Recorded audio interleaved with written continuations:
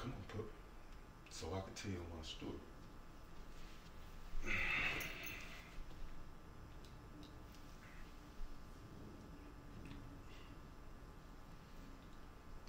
Let's start this story July 23rd, 2015. I got out of Missouri Eastern Correctional Center to a telephone, $1,500. Ex-girlfriend that was a then girlfriend at the time, and nothing really to do with my life. When I got out of the joint, the first person I seen was the lady that came and got me, my ex-girlfriend at the time, her name tattooed on my side. I make extremely bad decisions and I stand on them. So that's gonna really be a general theme of me telling you my story, but you will get it.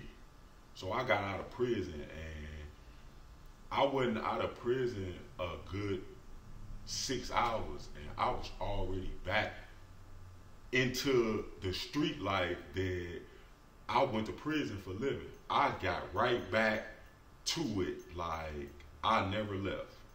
I got out of prison, and the first thing I did was bought an Xbox, and I still got the Xbox. Yeah, it's crazy. It been with me through everything that I've been through over the last 8, 9 years, and I still got it. It is the most consistent thing in my life, and Call of Duty is my stress reliever, so it worked out like it's supposed to. I bought an Xbox. I seen my mama. I got right back after I visited my mother, and she asked me what I was gonna do with my life. I told her I was right back to it like I never left. I got right back to playing in the streets. But at the time all this was going on, my mother was dying from multiple sclerosis, and it was kind of heavy on my mind because the only wish I had while I was in prison for the second time making my way home was that I get out of prison before my mother take her last breath. It had just been eating at me so many people that were around me when I was in a joint who mothers and fathers and all that had died, and they wasn't there to be a part of it. So my only wish really at the time was that I make it out of prison for my mother's passing so I can do whatever it is that she need me to do. And by good standard, I got out of prison. So I got right back into the streets and doing what I was doing. And my mama put it on my mind that she wanted to be cremated. And the reason she wanted to be cremated was because she didn't want nobody to stand over her dead body and say anything to her in death that they couldn't say to her in life. And I felt that in my soul. I felt it. So much so that later on down the line I did something else, but we ain't got to that point yet. I felt what she was saying in my soul, so it cost a couple $100, a few hundred, several thousand change, to be cremated and all that. I went and put the money up for her to be cremated and for myself to be cremated just in case I went before her, because the lifestyle that I was living came with dying and going to jail.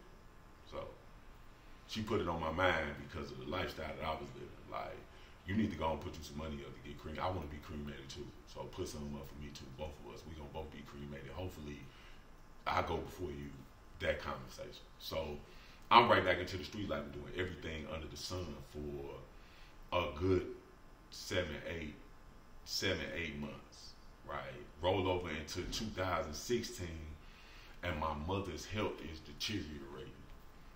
I told you she had multiple sclerosis, and I can't really tell you what it is, but I know it's something, right? And it took her from me in the hardest of ways, because I got to see my mother go from the strong, punch you in your mouth type of woman that she was to being paralyzed from the chest down and extremely humble. Right? Her end was not what I was expecting, and it hurt me. It hurt me in such a way, right? It hurt me in such a way. But that just kind of was what it was, and it wasn't nothing I could do about it. And she used to preach that to me all the time. Like, what I got, ain't nothing can be done about it. You don't have to worry about what it's going to do to me. It's going to do what it's going to do, and you just got to deal with it. And that's hard to accept as a son looking at his mom. So 2016 rolled around, and I asked my mother the question of all questions. I should have started the story with this, but I didn't. I took you back a little bit further, so you understand the dynamics of what's finna happen right here. This is where my life really changed. I was holding a conversation with my mother, and I had a good 200 years worth of felony charges in my possession at the time I'm holding this conversation with my mama. But me and her chit-chatted like we always chit-chat, and we had a good rapport, so I didn't really have to watch my mouth when I was talking to her. All I had to do was just say what I was thinking, and she was going to respond what she was thinking, and we just go back and forth like that. So I sat and I asked my mother what she wanted for dying wish from me.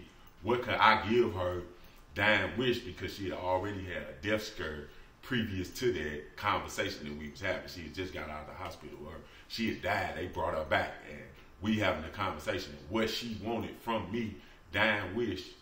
And my mother looked me straight in my face and told me she wanted me to stop selling drugs and throwing rocks at the penitentiary.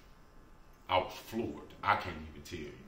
I don't even have an explanation of how they hit me, because I knew she was serious. That was the only thing she had ever kind of wanted from me my whole life, was to play by the straight and narrow, and I never had.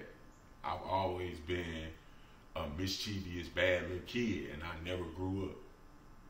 I just evolved with the times.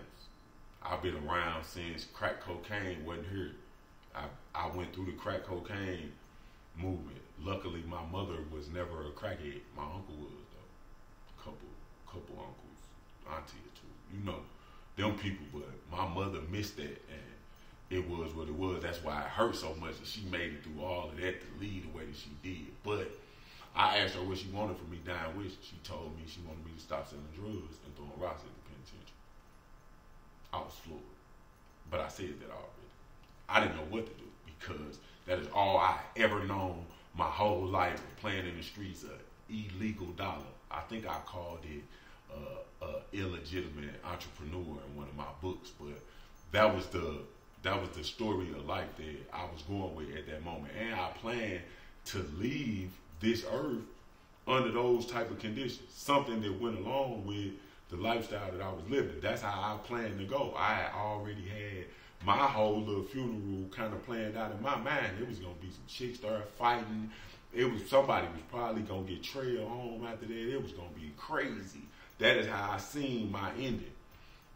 Needless to say, I'm making this video and it didn't work out like that. But mama said she want me to stop doing that. But that's all I know. But for her, I gave her my word that I would. I literally broke both of my trap phones and threw them in the grass at the nursing home. I haven't sold a drug since.